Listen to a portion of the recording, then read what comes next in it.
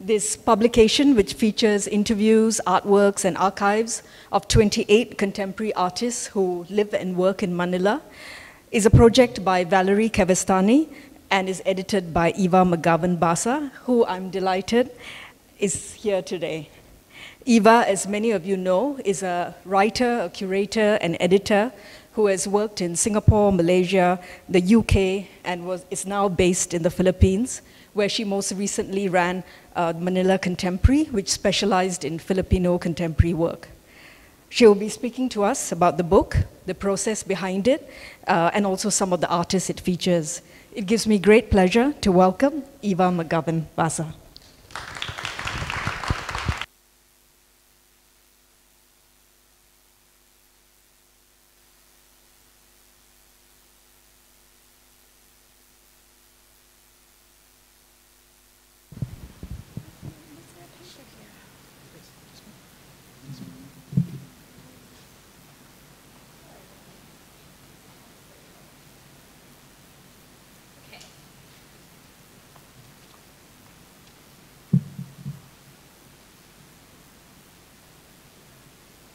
So thank you all for coming.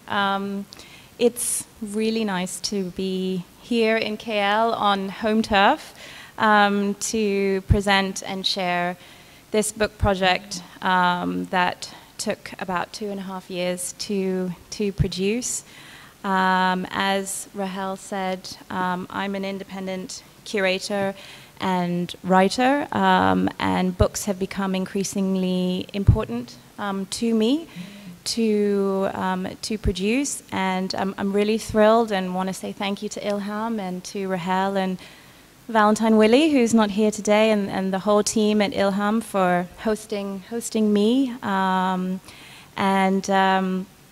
What I'm going to do today, as Rahel said, is just take you through the book, and then we'll have some questions a little bit later on, and I hope that you know, if there's anything that you want to discuss, then please do. So as Rahel mentioned, this is an interview format coffee table book. It's about 210 pages and is very much about artists and their relationship to Metro Manila. The book began as an idea and as something that Valeria Cavestany, who is a Spanish-Filipino artist and patron of the arts, wanted to do for a very long time.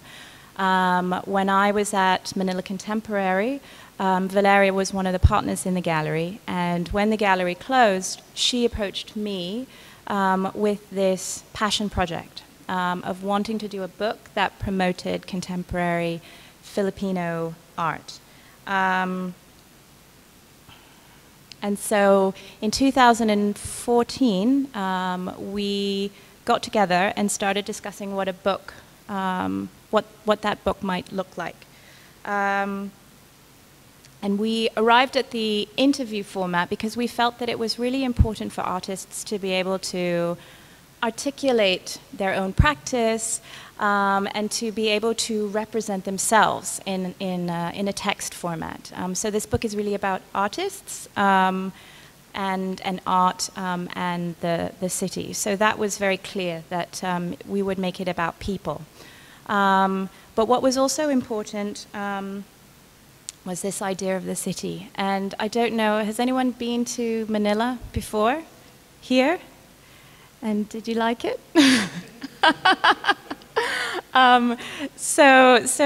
Basically, I mean, Manila is it's a large metropolitan city, and the way people describe it is that it is super chaotic and intense and challenging.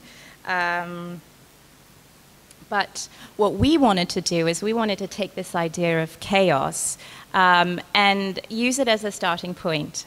So the title is very much reflecting that spirit, that through chaos, through difficult circumstances, interesting things can emerge, that creativity and innovation can somehow use this energy to do weird and wonderful things.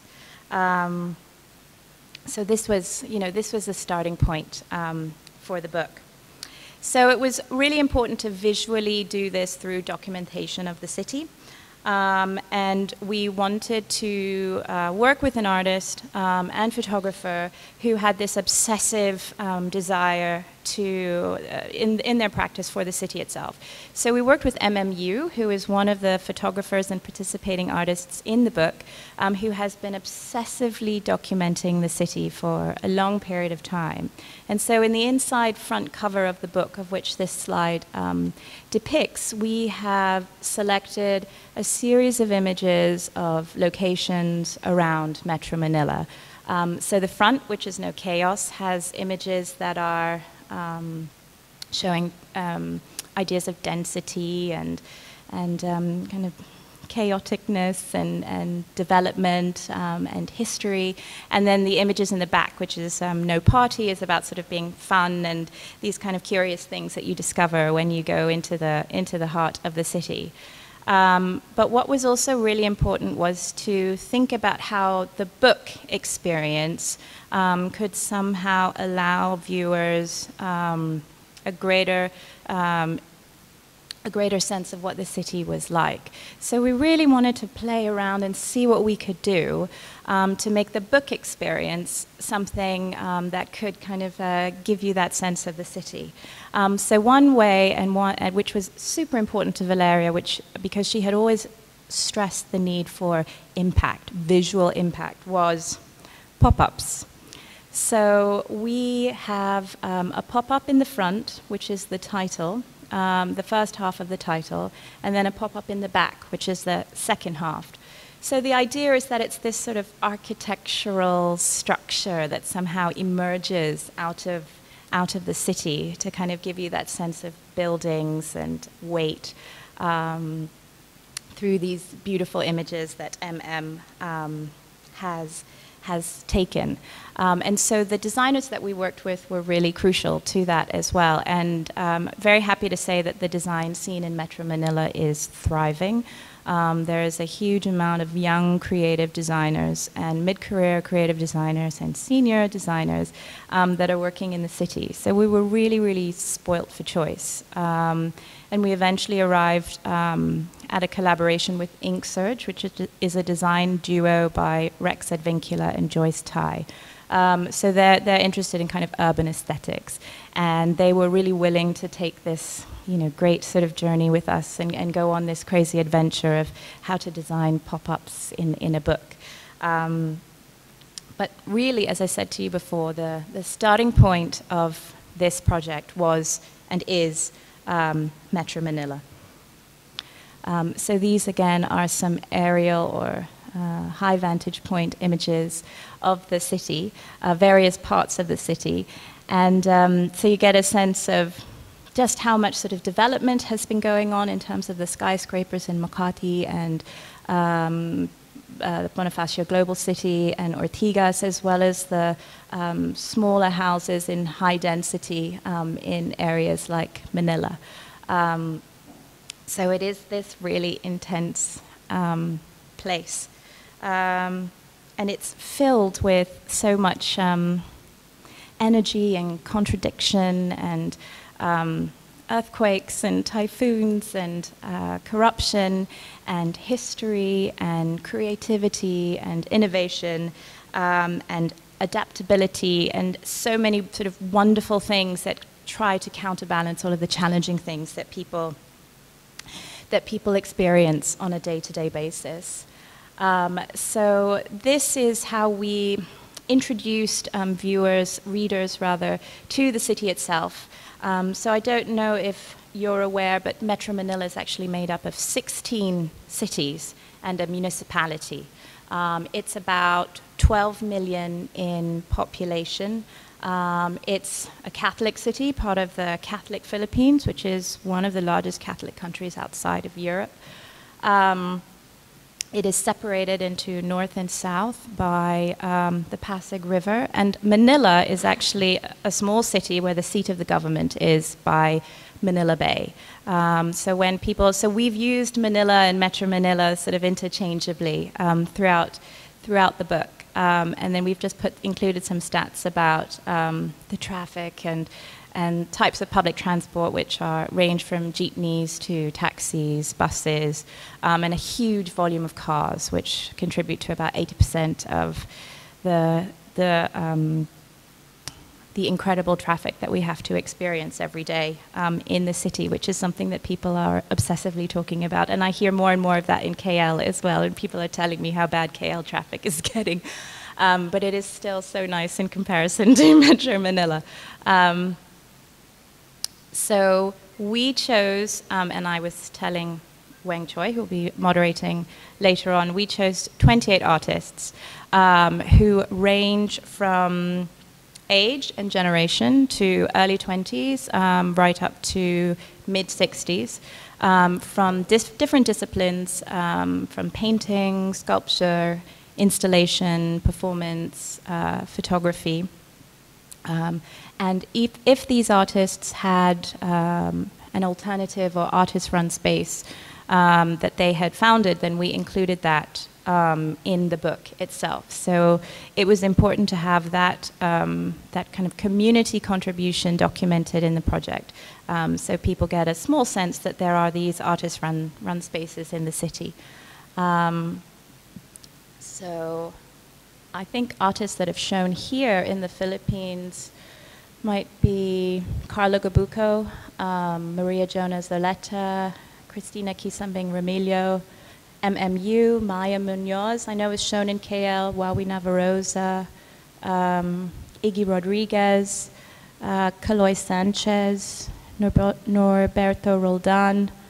So quite a few have been showing here in KL, which is nice. I mean, the Philippines and the Philippine art scene is one of the most vibrant in the region at the moment. There are a lot of artists coming out of universities, a lot of galleries opening, a lot of interest in the Philippines from the region. I see a lot more people from KL coming to the art fair and coming to shows, as well as other people from Singapore and Southeast Asia. So it is this very, very vibrant place in terms of art and creativity. So these are portraits of the artists. And basically the process was, for the book, was that Valeria and I and our project manager, we did some research and we had a selection process where we would discuss the different types of artists that we wanted to have in the book. And for me, I wanted diversity, I wanted different ages, generations, different medium, and artists that were really, connected and inspired by the city. And Valeria also wanted the same, and wanted artists who have this incredible energy. So after we arrived at 28, which took maybe 3 months of research, we interviewed all of them. So we went to their studios, and we sat down with them face to face and interviewed them and recorded the interviews.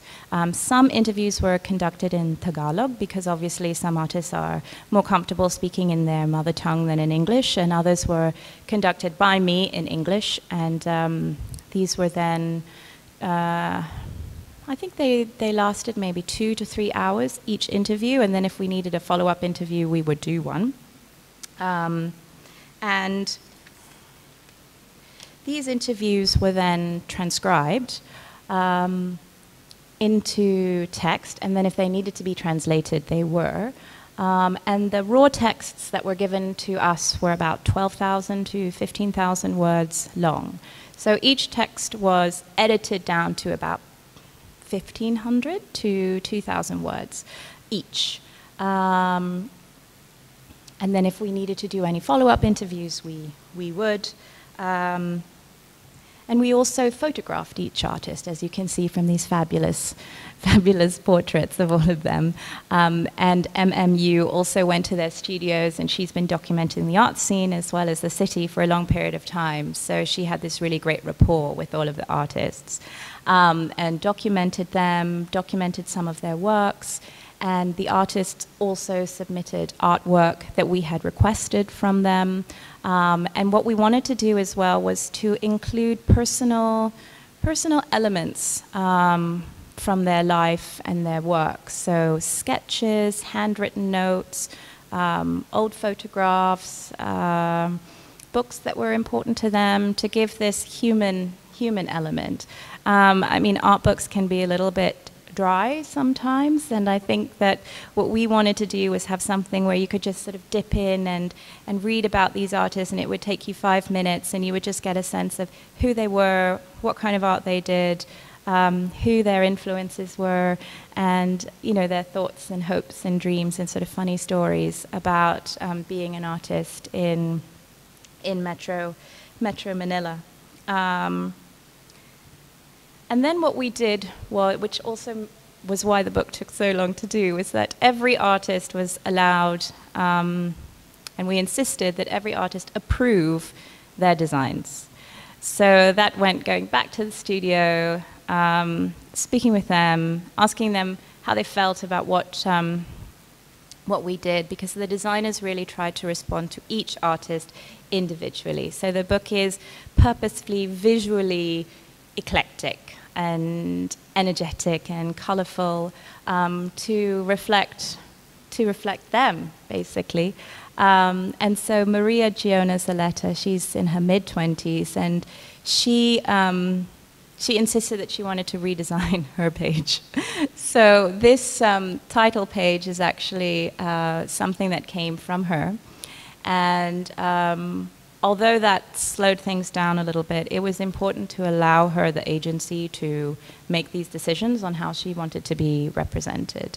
And the language that she uses in the interview was also rewritten to reflect the stylized nuance, I don't know how to describe it, but way of like how you speak when you're text messaging someone, or millennials speak. I don't know how to describe it. So we had to rewrite the whole thing, and but at the same time, I thought it was important that if that's how she wanted to be represented, then she should be allowed to be represented in that way. So the book is really a collaborative process. I mean, as a curator, that's something that's really important to me, is to have this ongoing conversation with artists to deepen your understanding about who they are and their practice, basically. We also chose one foreigner called David Griggs, who's an Australian who adopted Metro Manila as his second home and is very much engaged in sort of urban subculture like skateboarding and music. And this insider-outsider perspective was interesting to include in the book. And David is also part of the Bastards of Misrepresentation, which is a loose collective of artists in Metro Manila, spearheaded by Manuel Ocampo. So David talks about that experience as an Australian, and being included in something that he says quite rightly is a very important movement, or loose movement in the Metro Manila art scene. But other stories that come up, because it's very much about storytelling, other stories that came up were how artists like Lena Kubangbang had this very important and meaningful relationship with her professor at the University of the Philippines, Roberto Chebet, who passed away about 5 years ago. And he was a really important force in UP and educated generations of artists. And so that experience was also something that we tried to bring out in the book. So there's another curator, Bobby Valenzuela, who some would say would be in the opposing camp to Roberto Chebet, is also someone that is mentioned by artists. So we wanted to include those, those alternative or oral art histories for people to understand, I suppose, from a very personal point of view. And then Cristina Kisambing Ramilo is another artist who works with found materials. And most of these materials have been recovered from the renovation of her family home in Quezon City. And so we wanted to use this beautiful image of her studio and home to give people that experience of a studio visit. So I've been trying to get collectors and art enthusiasts to go to her house. But if you're in Makati and you want to go to QC, it's quite far on a Saturday. Most people don't want to go. So at least through this, the inclusion of what her house looks like, people can get a sense of the treasure troves, you know, and the environments that artists work in, which has always been something that I've really enjoyed and has been such a privilege to be able to do. Talking to artists has been the sort of greatest and most fulfilling thing in my practice. So that's why we wanted to sort of have this moment where it feels like you're talking to them. So this is Manuel Ocampo, and he was one of the two artists that just opened the Venice, the Philippine Pavilion at the Venice Biennale.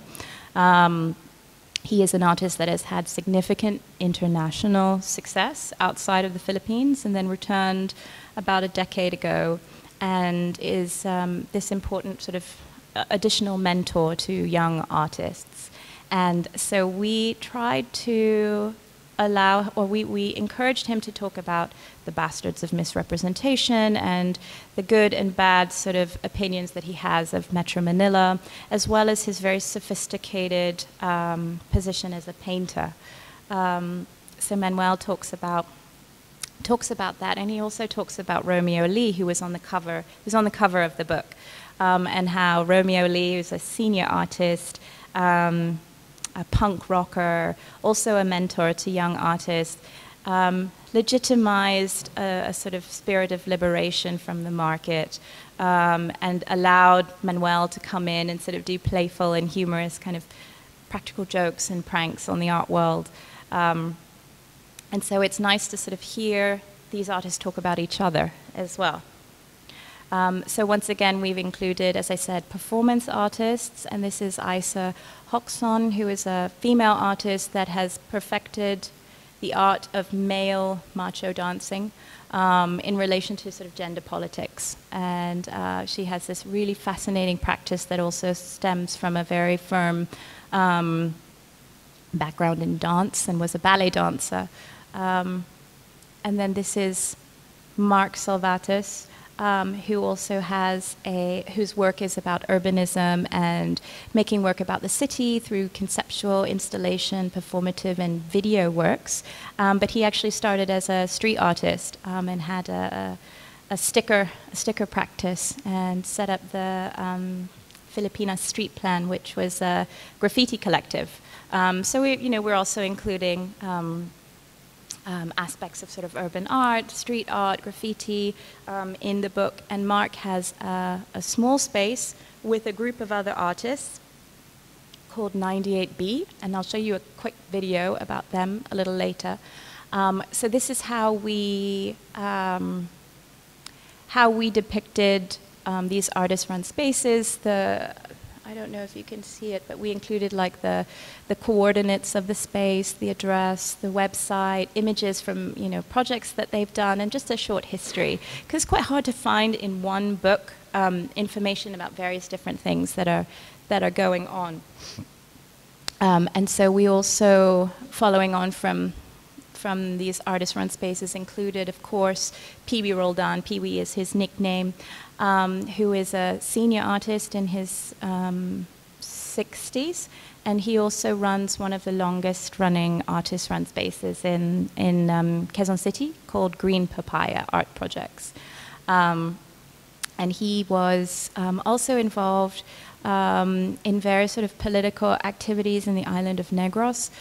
So we talk about that history, and then his moving to Metro Manila, and then also how he founded Green Papaya, which is a very important space for experimentation, for young artists to go and incubate ideas, to play, to come together and do different types of activities, including sound and video and movement and poetry.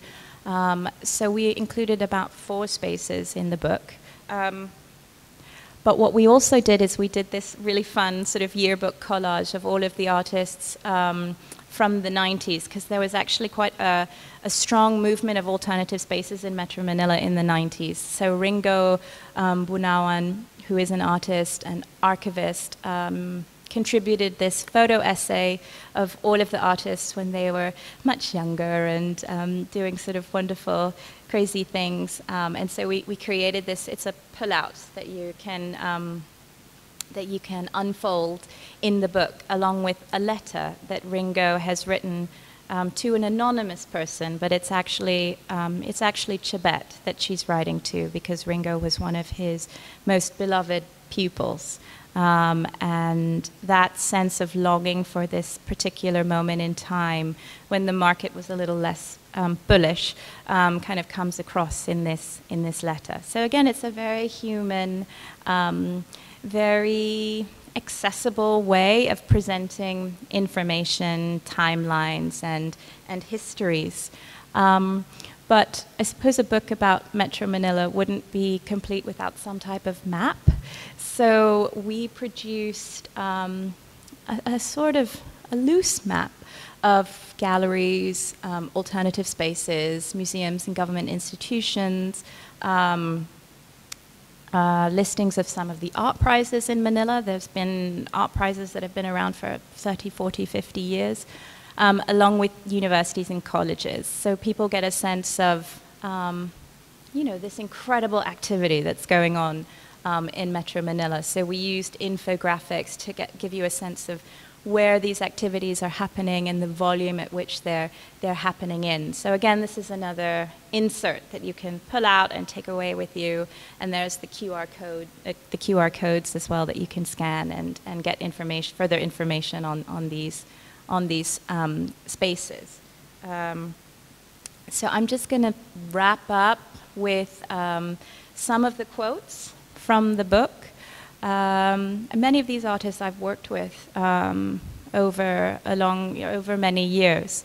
And that was in some ways important, so that we could have these open conversations to talk about in an honest and sort of respectful platform, how they feel about many different things.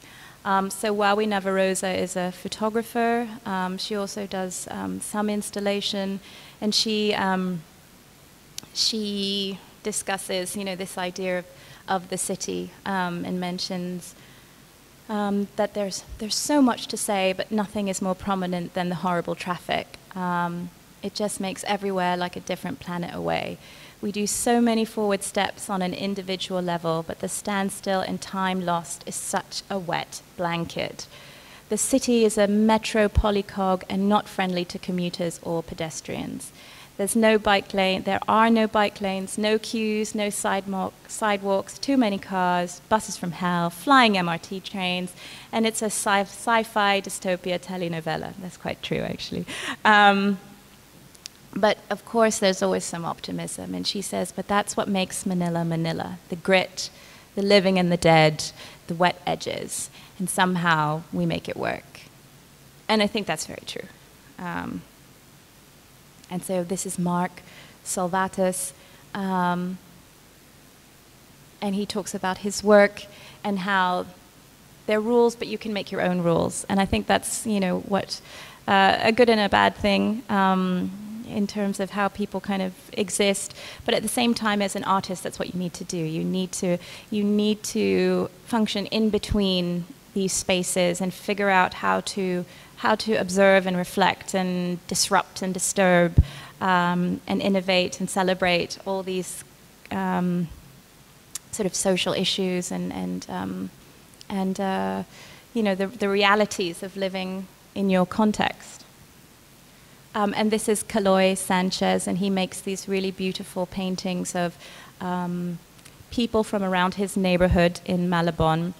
And it's all about sort of secrets and intimate occurrences in private spaces. And Malabon is a very old part of Metro Manila. And it's very narrow streets, and it's also like low housing, but it's very dense. And he says it really nicely, that it's like 2 steps away from chaos. You're living in both worlds at the same time. Sometimes I hear fighting and yelling. A wife just found out that her husband has been, you know. But it's quite nice, actually, all the drama of Manila. There's so many stories here. And I think that's what we're trying to do in this book, is to present all these different stories. Stories about art, about people, about the city. And make a contribution in terms of a record about the scene. And hopefully we can do more books. But do take a look at the book, which is in the reception area. This is the back cover, as I said earlier on in the presentation, which is also a pop-up. And I'm just going to end with showing you just a very short video about 98B, which is Mark Salvatis's artist-run collective, and the types of things that they do in Escolta in Manila, which is, as I said, where the seat of the government is and the very old part of the city.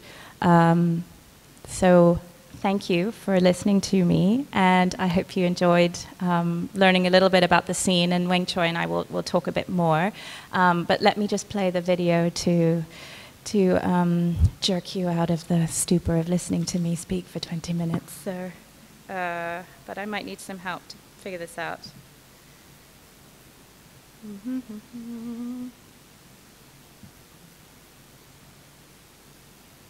I got it. How do I get it to the end? There we go. Oh no. Wait, how do I start it from the beginning? Sorry, you're watching it backwards. Here we go.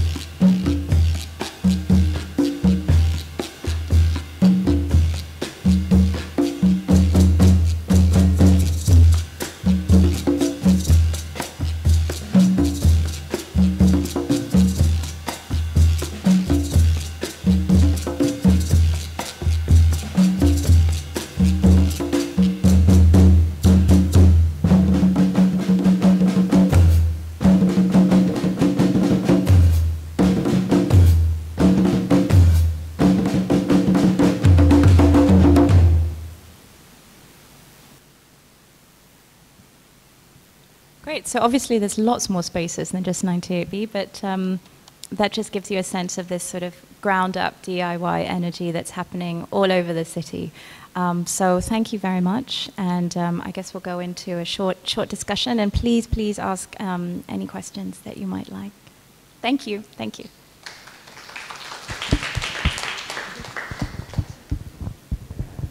Hi, thank you very much, Eva. We're just going to move into the Q&A, and we have Weng Choy, who's going to moderate the session. Weng is a writer and an art critic who has worked with various institutions like National Gallery of Singapore and CCA Singapore. He's written extensively about art in Southeast Asia, and over to you. Thank you, Rahel, and of course, thank you, Eva. It's good to see you. It's been a while since we've had a chance to catch up and talk. If I may start with sort of abusing my privilege and asking some questions first, and then I'll hand over to you. I thought the first question that I would like to ask has to do with process of making the book. And just to sort of reiterate some of the things that you said, that the book would be very focused on thinking about Metro Manila as an experience and arts and culture within that sort of framework. But what was also very nice to hear was that you were very interested in making the book itself an experience as a way of becoming this kind of parallel. So the subject matter of the book and the way the book feels as a book, you know, are connected. And the other thing that you also said that struck me was the importance of having interviews. For a couple of reasons. One, because you privilege the voices of the artists, but also because you privilege storytelling. Mm-hmm. But interviews are, and finally I'm getting to my question, interviewing is not so easy. It's very easy, it seems very straightforward to have a conversation, but then to really sort of move it, to shift it, to focus it on the idea of, on the one hand, you're representing a voice, but you're also trying to have this artist, this person tell stories about the city, so also representing city life. So perhaps you can talk a little bit more about how, as you're working on the book, you were thinking about this process of interviewing, how you, as you said, you would go back to it if you had to fill up some things, but it becomes a way of setting a tone. Even though there's so many different voices, there's a certain kind of consistency, I suppose, that when you're putting the book together. So if you could talk about that, the whole issue of the interview process.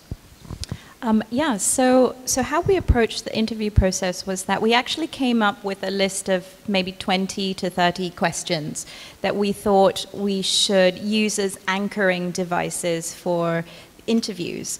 So these were centered around them as people and their sort of history of becoming an artist, their practice, their ideas around Metro Manila as a city, and also the scene in the art scene in the Philippines. So because I had worked with a lot of these artists before and knew their practices to a certain amount of depth, I was also able to make sure that an artist like Jerry Tan, who has been teaching at UP, for example, talks about art education in the Philippines. So we did approach each artist individually at the same time and created questions that were unique to them, that would bring out stories from their past, and then very open to the organic conversation as well, which was which, you know, makes interviews kind of interesting because you discover things that you didn't, I mean, obviously you don't know everything about these people that you're talking to. So when things kind of came up and seemed interesting, then we would pursue those lines of inquiry. But the raw texts were very much these sort of long, sort of sprawling conversations that would descend into, you know, many topics that were not relevant or were too complicated to include. So I think that was another challenge, was how do we, in a book that's supposed to be human and accessible, not include footnotes and, you know, not include kind of descriptions of academic terms, and, you know, we didn't want to be bogged down by that terminology. We wanted to just have it a free-flowing conversation. So where necessary, I would insert, you know, one descriptive sentence to loosely explain or contextualize or use someone's full name rather than their first name, for example. So it was a mixture of this kind of organic conversation as well as these quite strategic list of questions. And then certain artists wanted to talk about certain things. So again, we would allow that, if it was important to them, we would allow them to focus on that in their interview. And some really did want to finely edit and amend and control in a much tighter way, their design and their text. What would be the average length of some of the interviews in the book then? Maybe 15, the final texts are about 1,500 words. Mm-hmm. And certain artists, which again, we didn't force, certain artists don't really like to talk that much. So if they sort of felt that the interview was, coming to a natural conclusion and they didn't have a lot more to say, then instead of forcing the issue, we would just have a shorter interview. Some artists, like their work to speak for them, rather than, be particularly verbose about describing their work. If I may ask one more question. Mm-hmm. And so, talking about interviewing and talking about the process of making the book, but the book is also rightly or wrongly seen as a certain kind of representation of the art scene in Metro Manila. And you spoke about certain kind of choices and strategies of trying to represent. So, for instance, the inclusion of the artists, the idea of diversity, having the intergenerational, the different kinds of approaches, with David Griggs, the kind of insider-outsider. Mm-hmm. And so, you're all in ILHAM right now and the Contemporary Forum, and this is also a project about sort of representing, even though it tries to represent in a particular kind of way by not saying this is an academic authoritative survey that tells a single kind of, or a narrative that includes a lot of things but has a particular kind of argument. So in that way, the project of the book as a way of trying to represent is similar to a number of different initiatives of a way of saying, I want to present a set of multiple stories, but I don't necessarily want to have a strong framework so that allow them their space. So if you could talk about that kind of challenge of trying to represent with only or a lot, 28 is on the one hand a big number, but it's also only a fraction. Yeah. And just now when you showed the video of 98B, to sort of say that this is sort of a good example of on the ground energy. So it's a real struggle of thinking about how to represent that isn't, on the one hand, there's a lot of expertise and knowledge, but it's also not trying to be definitive. So perhaps you can talk about some of those challenges. Yeah. So when we were approaching this project initially, I was very aware that I'm not Filipino and did not grow up in Metro Manila, and that our editor-in-chief was Spanish Filipino and came from a certain set of experiences, and so we we thought it was very important, that artists speak for themselves, and that if they want to speak in Tagalog, then they can, and that we were not going to impose a sort of a language issue during the interview process.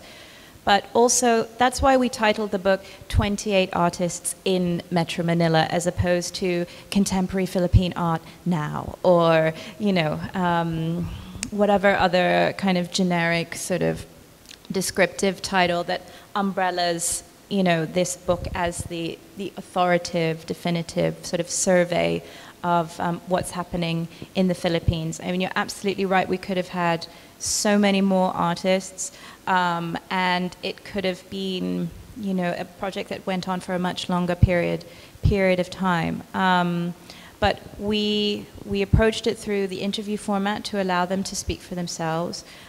We, in the introduction, very clearly said that we're not trying to define, but we're trying to contribute a conversation about the scene, that it is by no means a full stop, but contributing many question marks, rather than defining who these artists were. I mean, some of the interviews kind of just abruptly end as well, which is also a specific device to just say that this is an ongoing type of conversation. Of course, everyone has an opinion about these types of things, and there are many books. Well, there are more books coming out about sort of Philippines and Philippine art at the moment, but I didn't want to have a single voice, single authored book. It was supposed to be multivocal.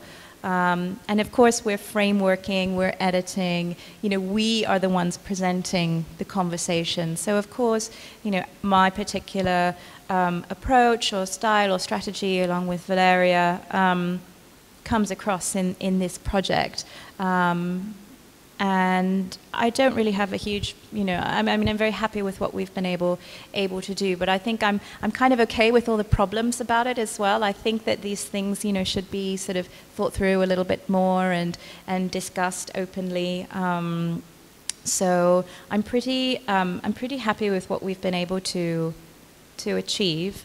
But obviously, yeah, I mean, the sort of narrative building, sort of decision is always a bit of a tricky one to take on. So, come what may, I suppose. But hopefully it will just lead to more books, I suppose. So with that, could I open to sort of questions or comments from the audience? And we have a microphone there.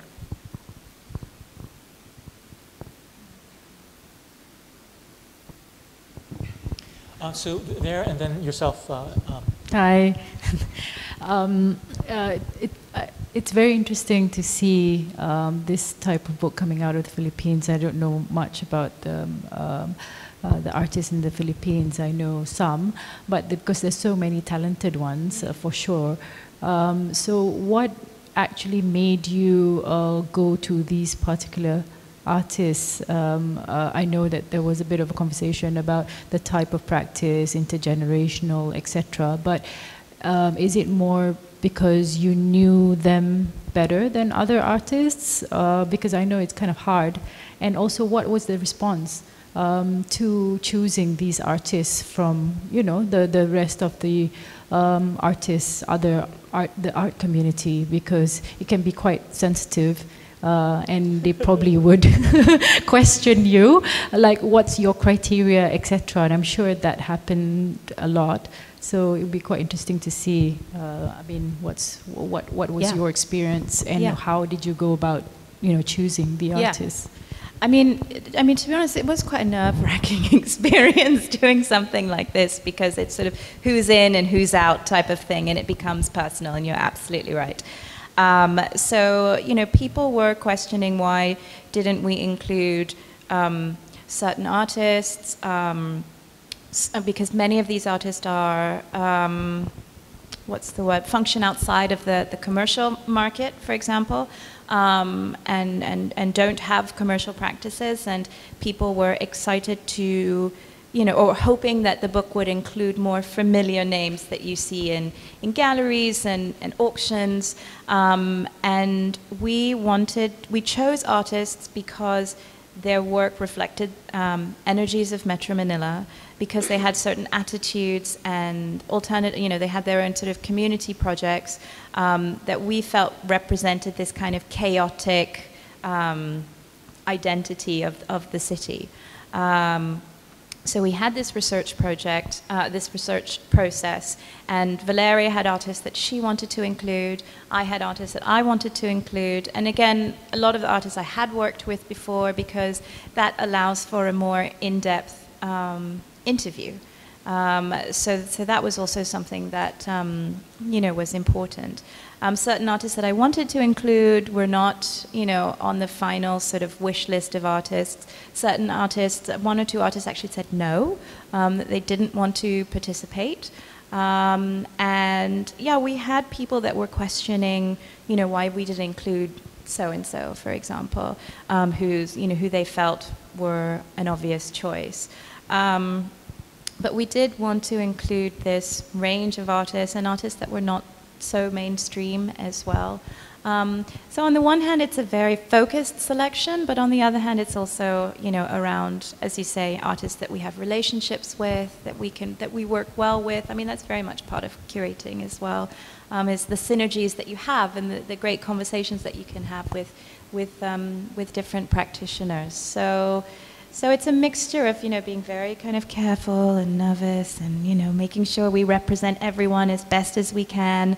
And then also including artists that we've got great existing relationships with. And then some new voices that people might not have heard of, but that deserve, you know, a sort of introduction in this type of project, which allows them to speak for themselves rather than canonizing them too early on in their practices.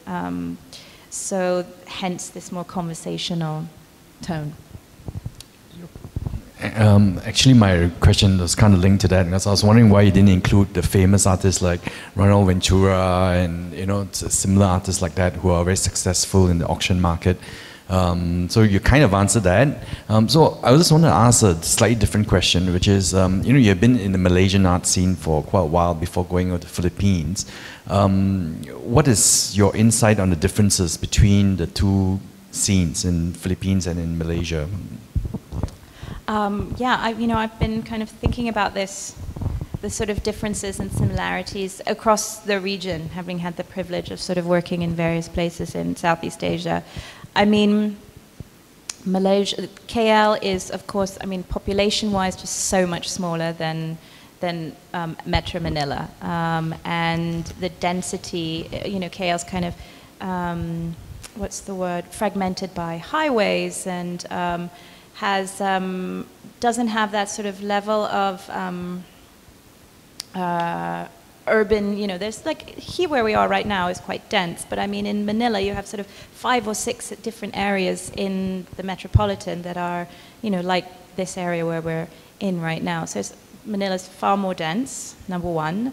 There are more art schools. I mean, it's a numbers game, right? So because it's a bigger population, there's more art schools. There's more galleries. There's more sort of spaces and places for galleries. There's more pockets or locations where artists can kind of function. I mean, obviously, it's more homogeneous. You're either I mean, it's not as sort of divided in terms of being of a particular race or a particular religion. I mean, for the most part, everyone's sort of Tagalog speaking from UP or UST or Ateneo. And I mean, there's class issues for sure, but it's a little bit more homogenous, I would say. I mean, there's diversity in terms of the styles and the different subjects that people are looking at. But in terms of that, it's a little bit more homogenous in Metro Manila. It's just, I think there are a lot more challenges as well. I mean, when you're going to an opening and suddenly the road is flooded and you can't get past, you know, and artists are traveling on jeepneys rather than in a car. You know, or their studio gets flooded. You know, these kinds of natural disasters that happen quite on a regular basis that people have to somehow deal with, and they don't have a support structure to kind of, you know, help them get back on their feet. So it's a lot more intense, I suppose, in terms of those very real human challenges. There's no government support. There is no, you know, sort of regular funding streams apart from things that come from the private sector or from international organizations. So I guess it's bigger. It's more challenging in a way, and I would say there's, you know, more diversity in terms of what artists are actually producing, I suppose. But it's really just a numbers game, I think, more than anything else. And very Catholic. Extremely, extremely Catholic. I mean, religion is a huge, so I mean, very much similar to here, but it's just a different, you know, a different sort of majority. But yes, the sort of can be quite, in many ways can be very traditional, in many ways extremely progressive. So it's these contradictions, I suppose, that's the best way to describe it. They're these kinds of very, you know, dramatic contradictions in Metro Manila. If I could follow up on your question as well, one of the things that's of course very interesting is, on the one hand, you're talking about a city and its sort of own dynamics, but increasingly cities are always connectors to other cities or to an international scene. So one of the things that's of course happened in the last 20 years, but has been intensifying, is the internationalization of all the major cities in Southeast Asia. So KL is no longer just a Malaysian city, it's a regional and an international city. So it's interesting to think about the dynamics also of the Manila scene vis-a-vis a kind of global or regional art scene and Malaysia as well. So there's some interesting differences there as well, because the Manila history with Europe is very, very much deeper as an art scene, not like a political history. So since the 19th century, Filipinos going and studying in Europe and coming back and becoming important artists. So they have a very interesting relationship with world art history.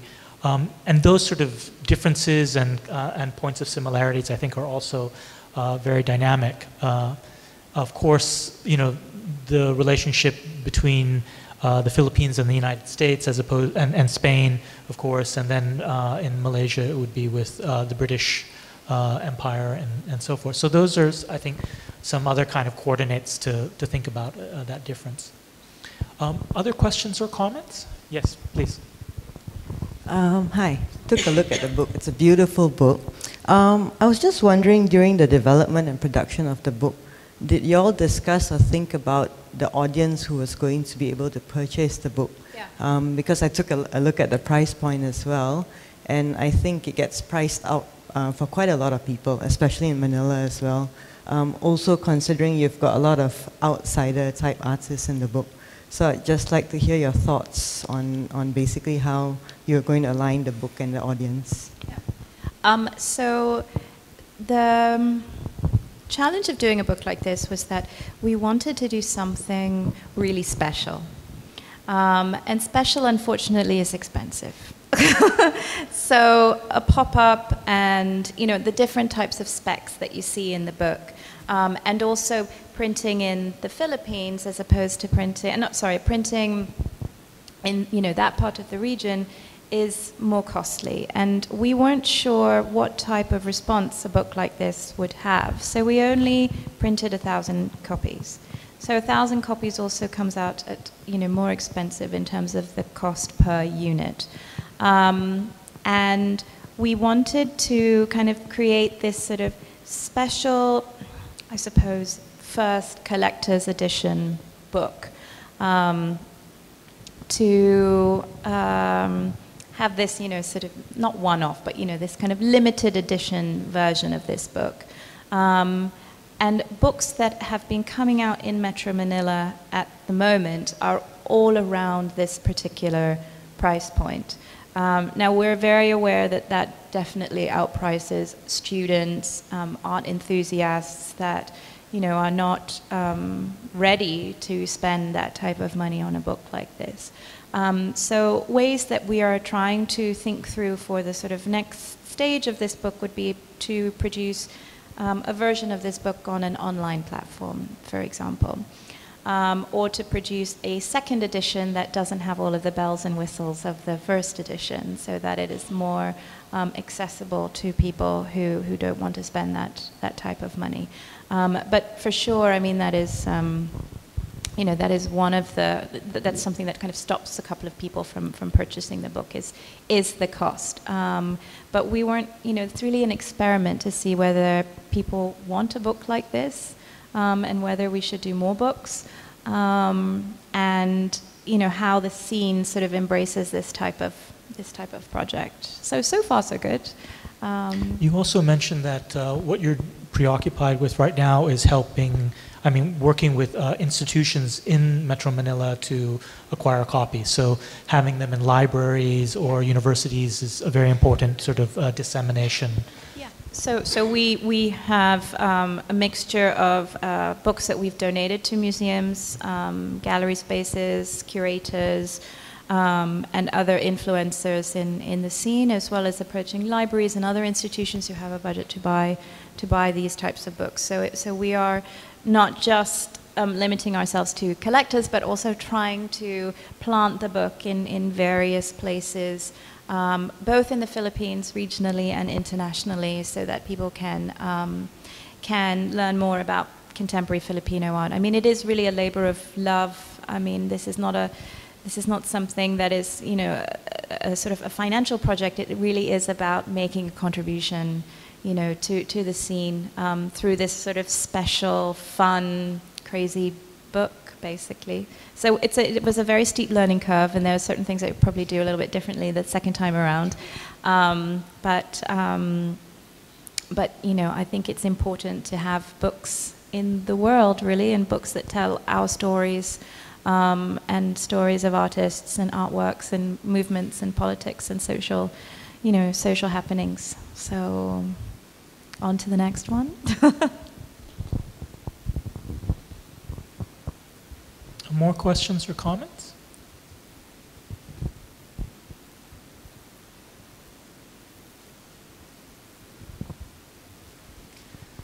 Have you thought about doing other cities in the Philippines?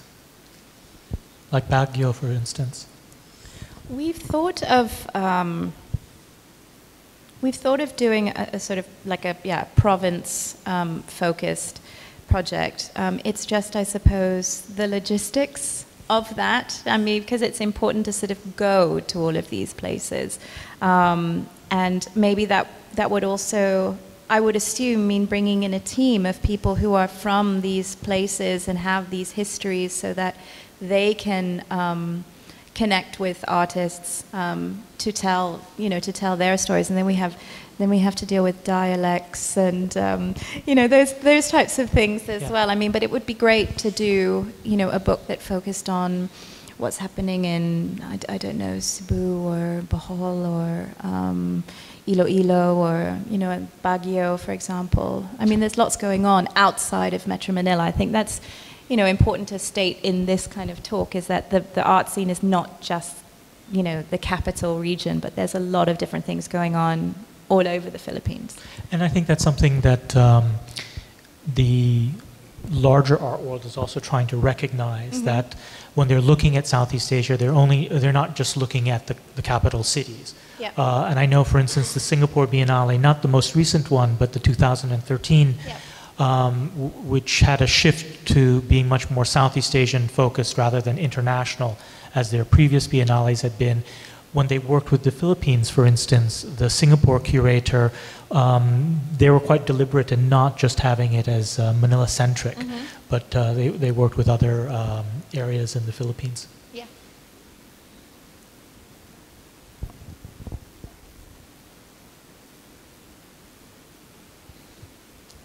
Well,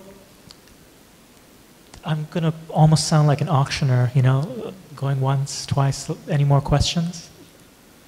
Well, of course, you know, Eva's not going to bolt right out the door right now, but so you can, you know, approach her one-on-one. But thank you all very much on behalf of ILHAM, Rahel, and Eva, of course. Thank you for coming to the launch.